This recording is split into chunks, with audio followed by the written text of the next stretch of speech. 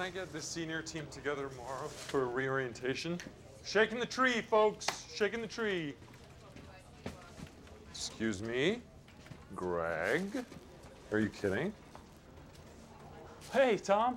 Forgive me, but we talking to each other on the poop deck of a majestic schooner? Is the salty brine stinging my weather-beaten face? No? Then why the fuck are you wearing a pair of deck shoes, man? Oh, yeah, no. Well, my credit card got maxed out.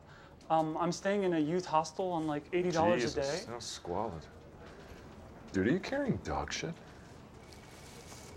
No, it's free, right? Is that cool? I mean, I don't want to be melodramatic, but my body is growing weak due to a lack of sustenance. But in a dog poop baggie? Yeah, I have a bunch of them from back home. That's disgusting. Not really. It's not like they pre-poop them or something. Like, it's not like, they're just bags, really. It's just a mental barrier. Pair of cap-toe Oxfords, Crockett and Jones, ASAP. Lucinda, can we figure out where we might put the talented Mr. Greg?